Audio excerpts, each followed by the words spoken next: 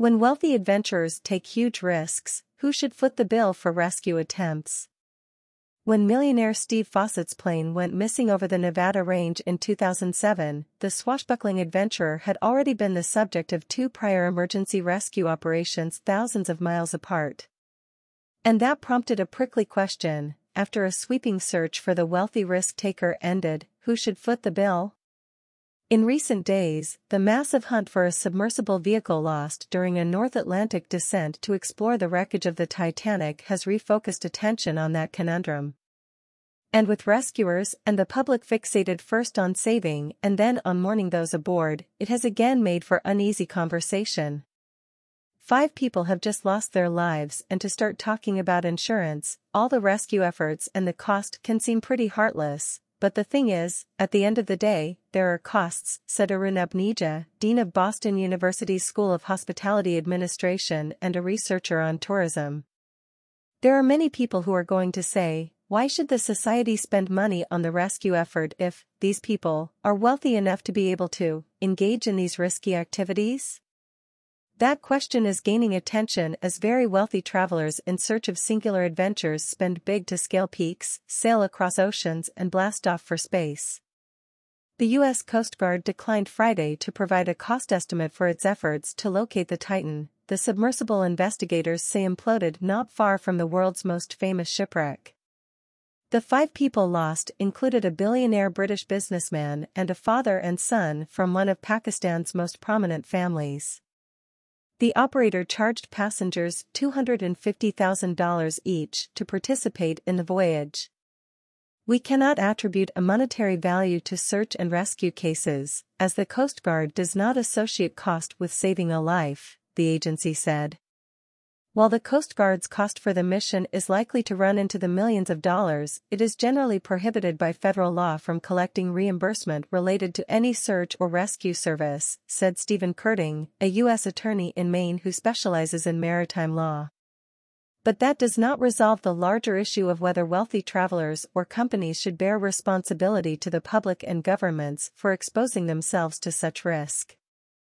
This is one of the most difficult questions to attempt to find an answer for, said Pete Sepp, president of the National Taxpayers Union, noting scrutiny of government-funded rescues dating back to British billionaire Richard Branson's hot air balloon exploits in the 1990s. This should never be solely about government spending, or perhaps not even primarily about government spending, but you can't help thinking about how the limited resources of rescuers can be utilized, Sepp said. The demand for those resources was spotlighted in 1998 when Fossett's attempt to circle the globe in a hot air balloon ended with a plunge into the ocean 500 miles off Australia. The Royal Australian Air Force dispatched a Hercules C-130 transport aircraft to find him.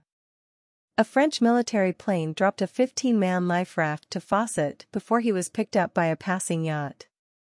Critics suggested Fossett should pay the bill. He rejected the idea. Late that same year, the U.S. Coast Guard spent more than $130,000 to rescue Fossett and Branson after their hot air balloon dropped into the ocean off Hawaii. Branson said he would pay if the Coast Guard requested it, but the agency didn't ask.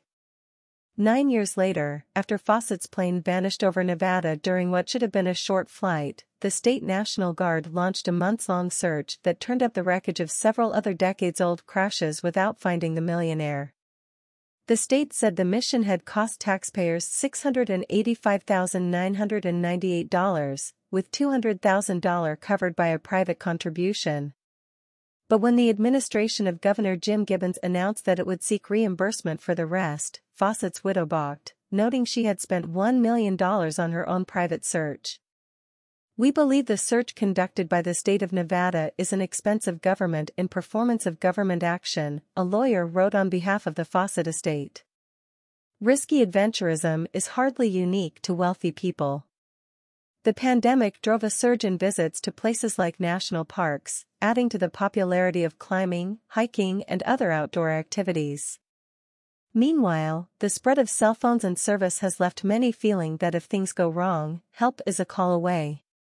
Some places have laws commonly referred to as stupid motorist laws, in which drivers are forced to foot the emergency response bill when they ignore barricades on submerged roads. Arizona has such a law, and Volusia County in Florida, home to Daytona, enacted similar legislation this week. The idea of a similar stupid hiker law is a regularly debated item in Arizona as well, with so many unprepared people needing to be rescued in stifling triple-digit heat. Most officials and volunteers who run search efforts are opposed to charging for help, said Butch Farabee, a former ranger who participated in hundreds of rescue operations at the Grand Canyon and other national parks and has written several books on the subject.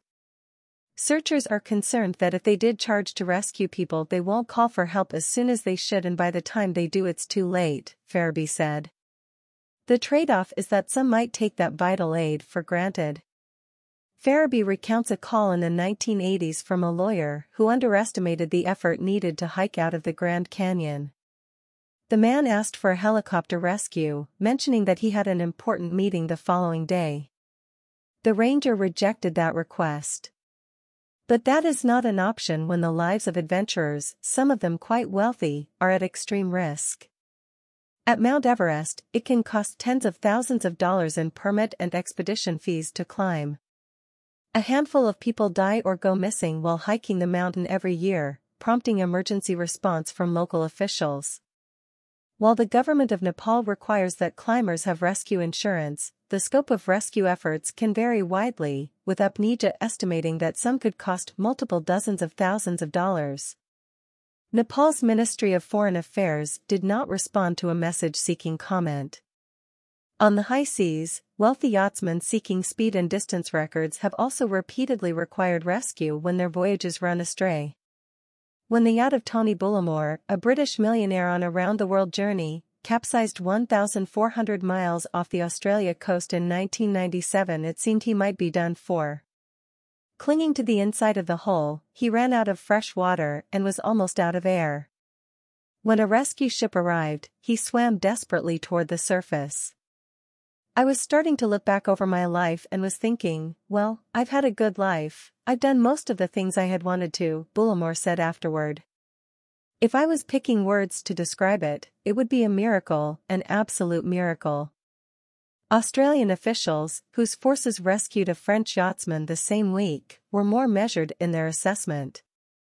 We have an international legal obligation, Ian McLaughlin, the defense minister said. We have a moral obligation obviously to go and rescue people, whether in bushfires, cyclones or at sea. Less was said, however, about the Australian government's request to restrict the routes of yacht races, in hopes of keeping sailors to areas where they might require less rescuing.